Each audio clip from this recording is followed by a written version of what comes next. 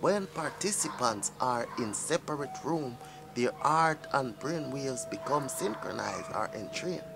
When they had close living or working relationship, or when they felt appreciation, care, empathy, or love toward each other. When people care, when people are able to internally entrain their own personal art and brain waves through meditation and other related techniques, they cause the art and brain waves of other individuals to entrain with theirs.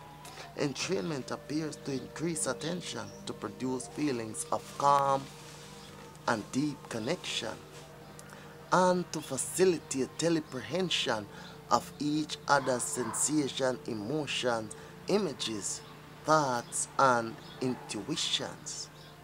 Human consciousness has direct access to events in the future. People are able to guess which content, example movie, of erotic pictures without being told beforehand.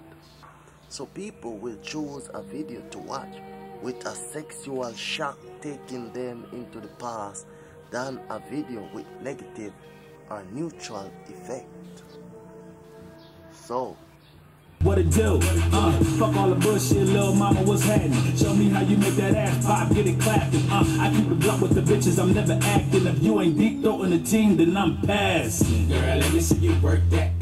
So you see, if you put up two videos, one with negative thoughts and effects, and another with lots of sexual images or pictures, people will know beforehand which one to watch without ever seeing or knowing what's inside of them, because they will choose the sexual content.